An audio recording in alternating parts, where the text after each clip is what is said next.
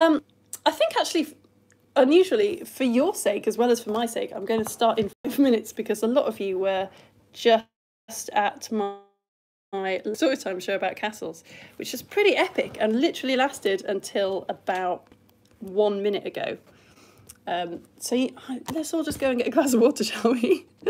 Some of you will not have been to the Lego Storytime yet. Sorry, some of you will be maybe watching this afternoon. But yeah, I'm going to start in 5 actually.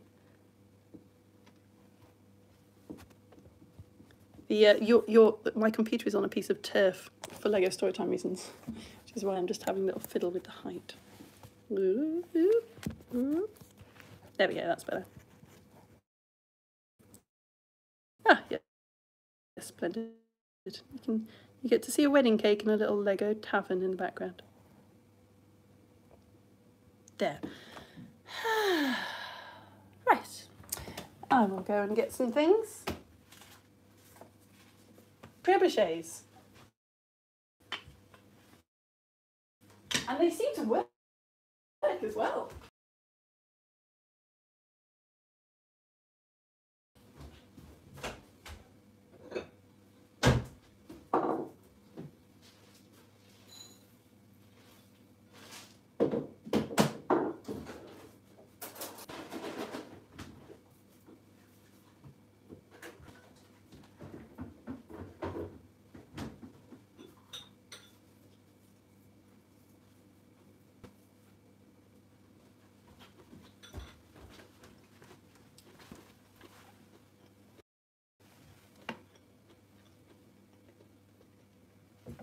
Should I say an actual time when we should start and then you know?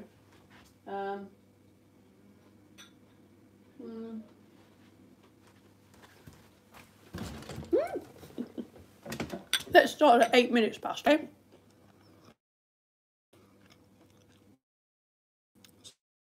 Start.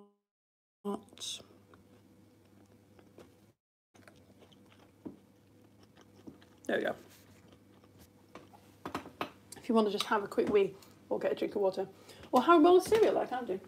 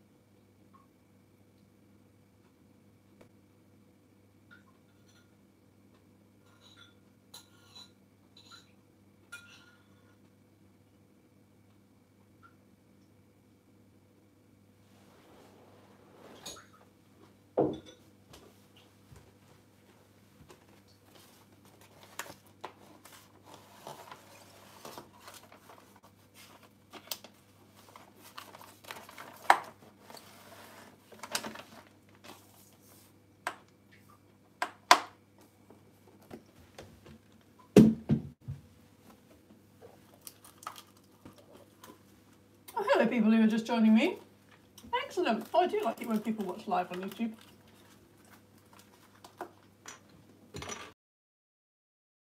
Yeah, I've said we'll start at 8 minutes past because some of you were at the Lego Storytime show, which went on for a very long time. We've really only just finished, so, and it's not usually that long, so we need to have a bit of a breather, don't we? You do as well, right? Can't just jump into learning after you've been working trebuchet.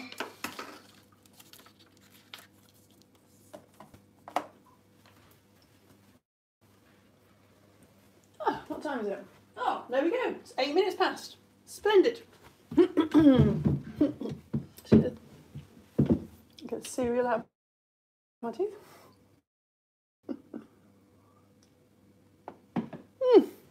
Oh, love my job. Right. Built a working trebuchet. Done a Lego story time about people eating horses. Spoiler. Let's learn about animals that live on coral reefs. Yes. Still not entirely sure. I haven't got a mouthful of cereal. Okay.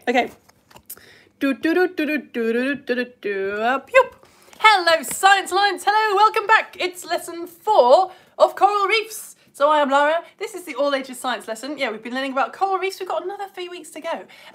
We've talked about where coral reefs are. We've made models of coral reefs and talked about the individual bits of a coral reef.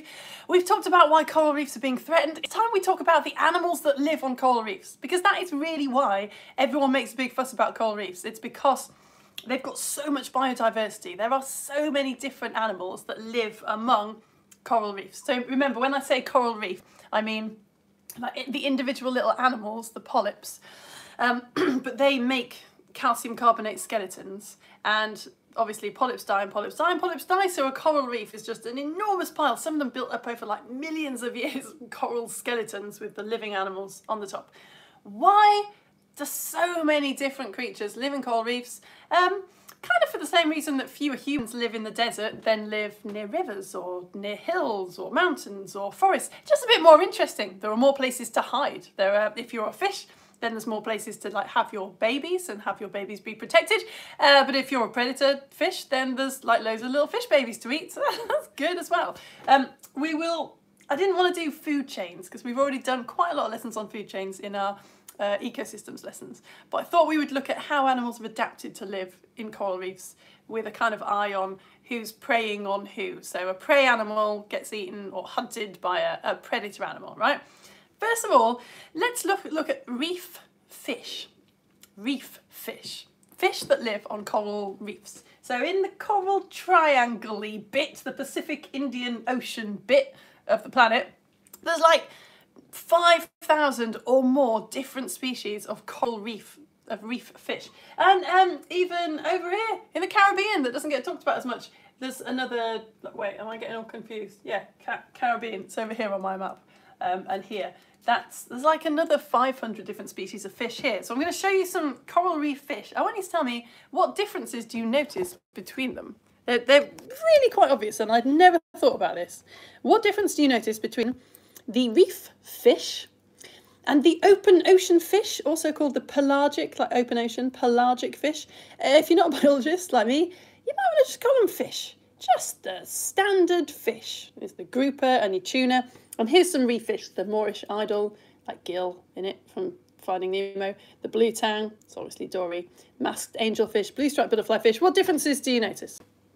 And if you've downloaded the worksheets for my Facebook group, you've got a little box here where you can write your ideas, because I don't want it to be necessarily the right answer, just what are your ideas? And also, I didn't say this, bad teacher, can you say like why as well? Why do you think they have these differences?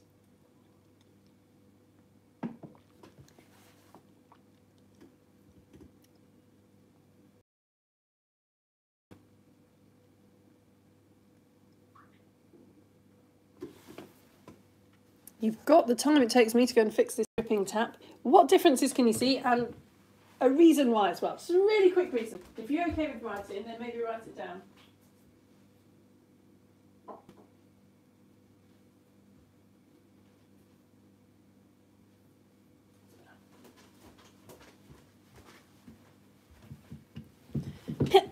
Okay, come back up here with me. So I suspect that one of the things that you have noticed straight away is that they are very colourful. They are very colourful. Why would fish living on a coral reef, be very colourful. And fish that live in the pelagic area of the ocean, in the open ocean, not be colourful. So you might be saying to camouflage themselves against the coral. That is probably not wrong, but it's not the main reason actually. So the reason that fish are different colours, it is for camouflage, but it also can be to like attract a mate, you know, like peacocks, very beautifully coloured so that they can look good for other peacocks, or to communicate with other animals, like maybe to scare them away. If you live right deep down on the bottom of the ocean, there's no light, is it? There's no point being a beautiful colour to try and attract a mate because no one can see you. Whereas coral reef fish, because as we've talked about, coral reefs have algae in them, tiny little plant-like things living actually like inside them, and those plant-like things, they use energy from the sun to make sugar, which feeds the coral. See previous lessons. But coral has got to be quite near the surface of the ocean, where the sunlight is, so it's really bright. So if you're a fish and you live in the coral reef, like, yeah, you can be different colours, you can show everyone your awesome colours because everyone can see you. Sort of seems obvious, but it took scientists a while to work that out. You also, I don't know how obvious it is from the photo, you might have said that they were quite small, and you might have noticed that they're quite flat as well. They're kind of pancake shaped. Well, they are pancake shaped. I was going to give you this sheet actually, see if you can. I don't think this is going to be terribly difficult for you. I put this little box just as a kind of summary on your worksheet. If you haven't got the worksheet, you can do this easily with your eyes. But I've got reef fish are. Oh, jeepers. Seems like my internet's having an off day. Sorry. I've just been complaining bitterly on YouTube about Facebook being funny, and it turns out it was me all the time. Right. First one is, I think, fairly obviously colourful because it camouflages them against the coral. But they are also colourful because they can kind of afford to be colourful, because that's not necessarily how they're getting away from predators. They don't have to camouflage. They can hide in crevices. They're pretty flat, so that helps them sneak into small spaces. And it also, for physics reasons, which we won't go into too much, it helps. Oh, colourful, flat. Because, yes, again, if you are a pelagic fish, then to get away from predators, you really just need to swim as fast and as long as you can. So they're built for being able to swim long distances. Someone was using the word on Facebook yesterday. They're very streamlined, and they are, right? They're built like little torpedoes so they can get away. Whereas a reef fish doesn't necessarily be able to swim really fast for a really long time. It just needs to be able to change direction very quickly, right? You can imagine it, can't you? Like, it needs to be able to stop quickly, start quickly, and change direction quickly so it can hide in the little crevices, get away from bigger fish. I've learned a couple of words. I don't think any of us are going to remember them in, like, frankly, half an hour's time, but I'm going to show you them anyway. I kept reading, read the science, that a fish's caudal peduncle helps it to do really fast stops and starts, which is useful for reef fish. Reef fish have a large caudal peduncle. I'm going to give you 3 seconds to just picture a fish. Which bit do you think the caudal peduncle is? The caudal, I don't know why I'm finding it such an amusing couple of words. The caudal peduncle. What do you think? It's this bit. There you go. I'm not sure I can see it myself. I mean, I suppose it apparently, I think it might actually be bigger on reef fish. I think I've written that down wrong. The tuna is sort of very small. I guess on this fish it is sort of massive. Anyway, I think we'd better move on. Did you see my word at the beginning when you were hanging on waiting for me? I asked you, can you use a word for big? Because mini is a word that means small. We use the word mini all the time, or micro, beg your pardon. Micro is a word that we use all the time. Things are microscopic. I asked you for a word that was like that but meant big, and the answer is macro. We live in a macroscopic world. It's so weird how often we use the word micro and we never use the word macro, but that's what macro means, basically. Just micro is very small, macro is, I guess, sort of normal size for humans to deal with, which is why we don't use the word. But when I was reading about coral reefs, I kept reading that macroalgae was a big problem for coral. So macroalgae, it's like algae, it's not a plant, but it is plant-like. Algae uses energy from the sun to make sugar. Macroalgae, so like big algae, it competes with the coral, right? It does what the algae inside the coral does. It uses the energy from the sun, so it's competing with the coral for space. And for nutrients, it can grow even on top of the coral. Big problem. And I was like, how have I never heard of this macroalgae? It kind of sounds important. Can you guess what macroalgae is? Seaweed. Yep. It's not. We can stop saying seaweed and we can start saying macroalgae. Seaweed is a sort of non-scientific word that basically just means all plants in the sea. But all these pictures that you're looking at here, they are macroalgae, what we think of as seaweed, which is not a plant. It's macroalgae. So there you go. So how do you deal with macroalgae? Yeah, you need herbivore fish. And we do have herbivore fish. Here are some damselfish. There's loads of different species. Here's a surgeonfish, otherwise known as Dory's dad. And yeah, herbivorous fish are fish that eat the macroalgae or and even can scrape it off the coral. And yeah, it's very, very important that coral reefs have herbivore fish so that the macroalgae, the seaweed, doesn't get out of control and compete with the coral too much. So I also asked you at the beginning, do fish have teeth? What did you say? If you're anything like me, you probably said some of them have teeth. In fact, all fish have teeth. I know what you're thinking, but a goldfish doesn't have teeth. Yeah, apparently they're just in the back of their throats. Fish teeth aren't always at the front. If you Google after this lesson, sheep's head fish, you will find really quite arresting pictures of fish that seem to have human teeth. But yeah, all fish have teeth, which leads us nicely into the different kinds of fish that have teeth that can shred algae. And there's another fish that has very, very famous teeth. The parrotfish, here it is. I'll zoom right in. What a beautiful thing. But yeah, look, its teeth are just amazing. They're actually all fused together. So it's got almost this kind of beak. You can see it more easily in this illustration here. Parrotfish, it's a bit like sharks. They've got rows of teeth that drop out and there's more teeth waiting behind. And they're all fused together. So parrotfish have got incredibly hard, tough, strong teeth. And it's because they're not just eating the macroalgae, they're actually eating the coral itself. I don't know if you say corallivores or corallivores, but they eat the coral, as do quite a few different fish. And the parrotfish's teeth is so strong that it's a fish that eats coral, which is called an excavator, because it doesn't just scrape off some of the living tissue of the coral, it gets right in there and starts eating the coral's skeleton as well. So my question to you, which I've asked you on the sheet, if you've got the worksheet, if you haven't, the question is here. When a parrotfish eats coral, this is good revision for what we've been doing, what is the parrotfish actually eating? And choose as many of these as you think. So if a parrotfish chomps down on some coral, skeleton and all, what is it eating? Is it eating soft tissue, fish, calcium carbonate, algae? It could be one of those, it could be all four of those. I'll give you 10 seconds. What do you think?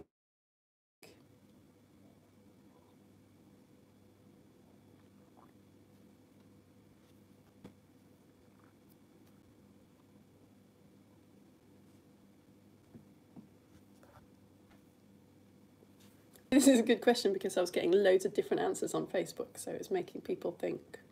You've got to really think back, certainly to the second lesson where we built our model, and also to last lesson as well. Soft tissue, then yep, absolutely, well done. That's all the layer of cells on the outside and inside the coral, yes, the living bit. Calcium carbonate, yes, because that's what their skeletons are made of. And algae as well, yes, they are there because there's algae inside the living tissue of the coral, right? Very good. So the parrotfish's stomach is full of calcium carbonate and soft tissue and algae. It can digest everything except the calcium carbonate. It can't digest the skeleton of the coral. So its digestive system crushes up the coral into teeny tiny little bits. And this is what white sand is. It's parrotfish poo. Yeah, apparently in Hawaii. If you go to Hawaii, I've never had the joy of being in Hawaii, but apparently there the sand is very, very white. And it's white sand because it's actually parrotfish poo. How brilliant is that? I think I'd come across that fact before, but I feel like I appreciate it more now. Yeah, parrotfish can't digest calcium carbonate. Out it comes and forms our beautiful beaches that we get to enjoy. There are some fish that eat coral, but they're much kinder about it. They just scrape off the mucus. You remember when we made these models, we were talking about how really you should sneeze on your model because it's covered in a layer of mucus which traps nutrients and also helps to keep it clean. Butterfly fish like this thing, they just eat the mucus. Okay, so I think it's time for us to do our activity because we've kind of got onto predators, right? A parrotfish, it definitely gets preyed on by other animals. Other animals eat a parrotfish, but the parrotfish is the predator of the coral. So if you've brought a bowl of water with you, it's so simple this, but I really wanted us to think about this because I'd never thought about it before. I found it very interesting. Get a little piece of scrap paper, just really quite a small piece of scrap paper, and tear it up into little chunks. I don't know how big. That big, right? Like ½ centimetre. You just need to have a little, well, actually you need to have 2 little piles of just torn up bits of paper. Teared. Get some little bits of paper in a pile and a bowl of water. That's all you need. Because we're going to talk about the massive advantage that predators on land have over predators in the sea. I had never thought about this. So yeah, if you're hunting something in the ocean, you've got a problem that animals that are hunting creatures on land just do not have.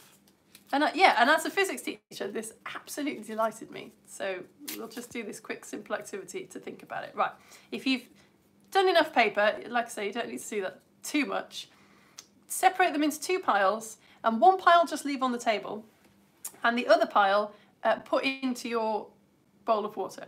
Like sort of in the middle of the water if you can. And what I want you to do is to stick your finger into the bowl. Try not to touch the paper. It really doesn't matter if you do, but don't touch the paper and just swish your hand around the outside of the bowl and see what happens. Okay, it's not rocket science, is it? I think you know what's going to happen. So 2 piles of paper, 1 pile just leave it on the table. 1 pile, pick it up and sprinkle it into the bowl of water. Kind of keep it in the middle. And then just move your finger around the outside of the bowl and what happens? What is going to happen? The paper starts to move, right? So we're not so interested in the sinking or floating, but you might be finding that it sinks or it floats. But the paper is moving a lot. Even if you don't touch the paper with your finger, if you wiggle the water, the paper still moves. Okay, right. Move to your pile of paper on the table and just do the same thing again, please. Just put your finger and swirl it around the outside of the paper and see what happens.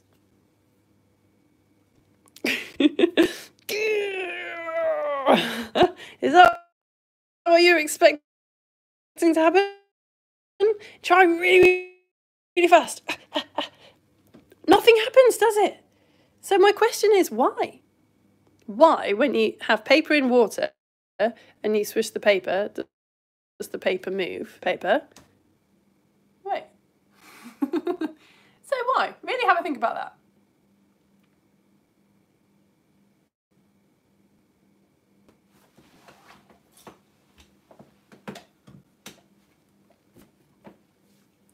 On Facebook yesterday, someone said, because liquid has more particles than gas. Oh, what brilliant. I've written a better sentence to start the conversation off with. Liquid has more particles than gas. That's not quite right, but the thinking is brilliant and the thinking is correct. So liquid, the particles in liquid are closer together, right? The particles in liquid are much, much closer together. Gas particles are further apart. So we're talking about density. Particles in a liquid are closer together, so you would say that liquid's more dense. And air, the particles are further apart, so you'd say that the air is less dense. And just like how if I apply a force to this whiteboard, it doesn't go anywhere. But if I applied a massive force, then I could get that whiteboard to like smash apart and move. The air particles are kind of bumping against the paper, but there's not enough air particles. There's not enough force to get the paper to move. Whereas in the water, there's more water particles, so they are all applying more of a force overall to the bits of paper. So it is moving. How does this apply to predators in the ocean? Well, I'd never thought about the fact that if a shark is chasing a fish, then the density of the water is much more similar to the density of the animals than it is on land. So a lion hunting an antelope just runs through the air, right, and catches the antelope, no problem. But if you're a predator in the ocean, if you see, even if it's something that isn't going to move away from you, let's say it's just like a jellyfish, it's floating, it hasn't seen you. If you're a predator in the ocean and you move towards your predator, then just physics, nothing to do with the cunning of the prey, is going to make it go, like that. Obviously, if you push in water, the thing you are moving towards you towards just sort of move slightly away from you. So that was a long way of saying, because I'm a physics teacher and I love it, predators in the ocean have had to come up with even more ingenious tricks than predators on land have got, because they're fighting this effect that land animals aren't fighting. So let's talk a little bit about camouflage. Here's a picture, because it's just cute. Look at this, a bit of fear. This is a moray eel, beautifully demonstrating how a predator can camouflage itself. It's just, look at its little face. Because obviously camouflage is very useful for stopping being eaten, but it's also useful for being able to sneak up on stuff. Here's a classic, a master of camouflage, the cuttlefish. I'm so grateful to Nick Hobgood for putting this on Wikimedia Commons. There weren't many photos. But here is a cuttlefish. You can see it. And then a few seconds later, so cuttlefish are cephalopods, same family as like your octopus and your squid and all that. They've got chromophores. They've got cells that mean that they can change colour. It's such a well-known thing that is not true. Chameleons do not change colour with their environment. Chameleons can change colour, but it's just because of what mood they're in. Whereas cuttlefish, like octopuses, they can change colour to match their surroundings. Same with seahorses as well. We just learned about this. So they've got these cells called chromophores, which you can kind of imagine as being like tiny little balloons that are all different colours. So if the cuttlefish is against a yellow background, all its yellow chromophore cells get kind of blown up so it goes yellow, right? And if you want it to go orange, it'd blow up the yellow and the red ones. I'm simplifying, but you get what I mean. The cuttlefish is particularly incredible because it's also, if you look at your arm, you've got these little kind of bumps on your arm, these cells called papillae. It can change those as well, like they can kind of change shape, go up and down. So the cuttlefish can even change its texture, not just its colour, to really blend in with the surroundings. So it uses these skills to not get eaten, but also it just kind of skulks like at the coral reef or on the bottom of the ocean, and then when prey swims past, leaps up and surprises them. Here is another horrifying example of a creature that uses camouflage. The stonefish. I mean, I had to get this picture to show you that it is a. I'd just shown you that photo, you'd be like, The stonefish is the most toxic. I think, what's that word beginning with P? Not the poison one, venomous. It's the most venomous fish in the ocean. It's got spines. If something disturbs a stonefish, it doesn't even bother to swim away. It just goes, injects venom into its prey. So yeah, again, lurks on the bottom, rises up. What's happening here? This is my favourite kind of, I think you would call it a predator. What's happening in this photo? We've got a kind of almost sort of slug-shaped, quite small little fish that's purple and yellow. And then we've got a big spotty fish. What's happening there? Anybody know? Anyone make it up if you don't know?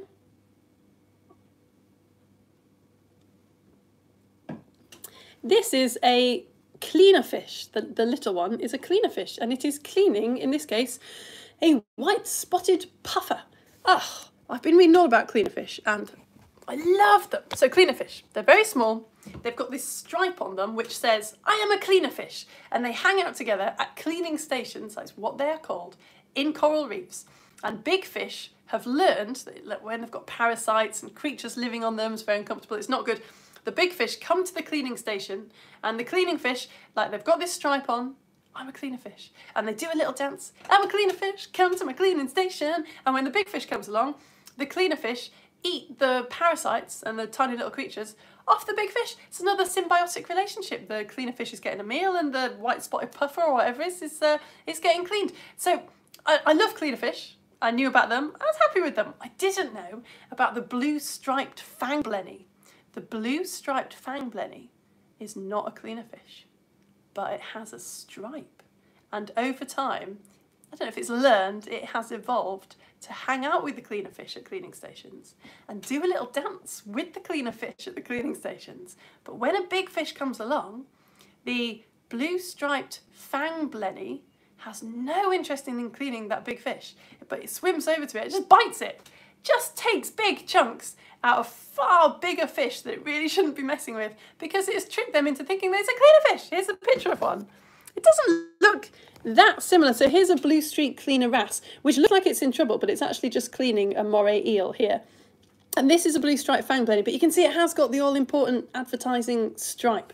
So this fish is not a cleaner fish. It is what we call a mimic. It is mimicking the blue streak cleaner wrasse. And mimicking is a big thing if you want to get like an easy meal in the ocean. So what I want you to do, this is YouTube, so you might want to, you might want to do it later actually. On Facebook I was giving them 2 minutes to do this.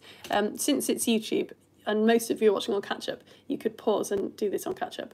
That I get as an adult all the time. Because that's what they're doing, isn't it, really? The blue striped fang blenny is scamming the customer, the clients.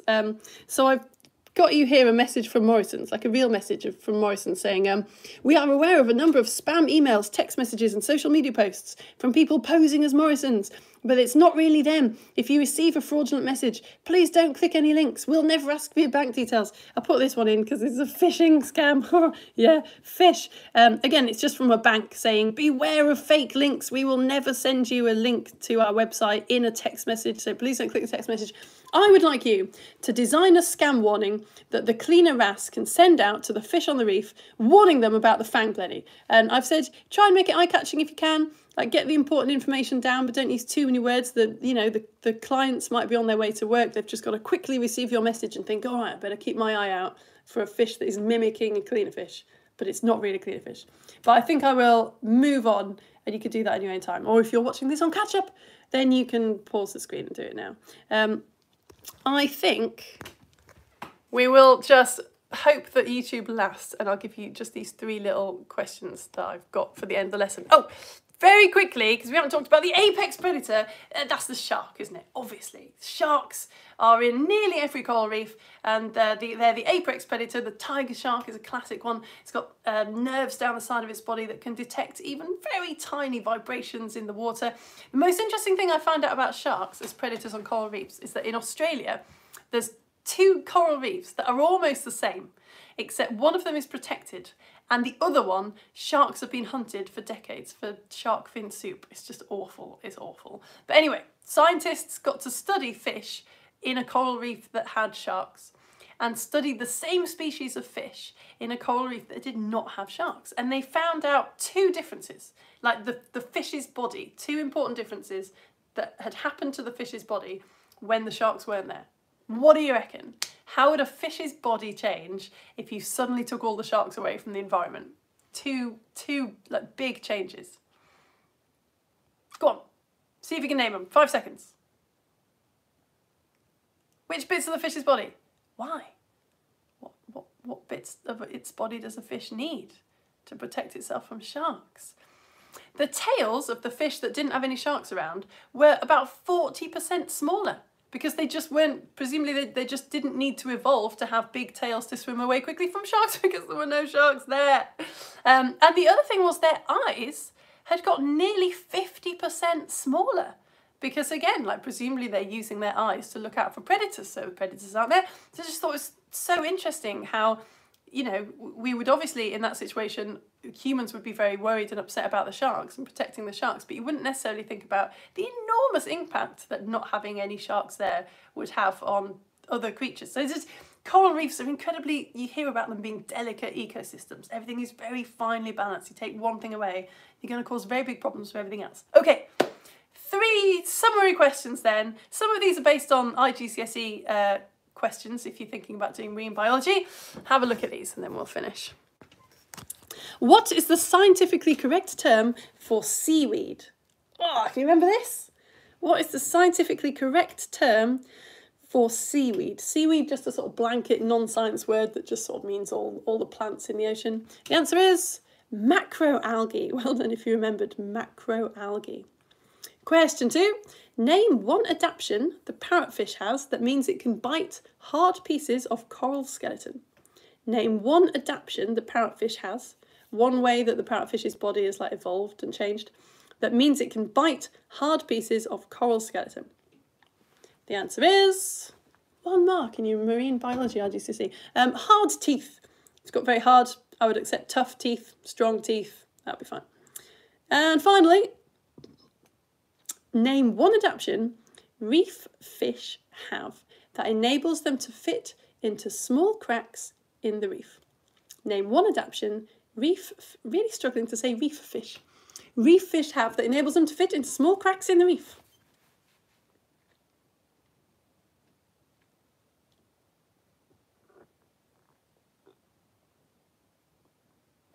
The answer is, they are quite flat.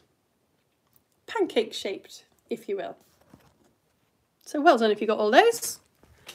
Okay, you know what? Thank you so much for coming. Thank you, YouTube, for sticking with us. I think I'd better go and clear some more memory space on my phone or something. Yep, that is the end of this week's coral reef lesson. We've still got 3 more.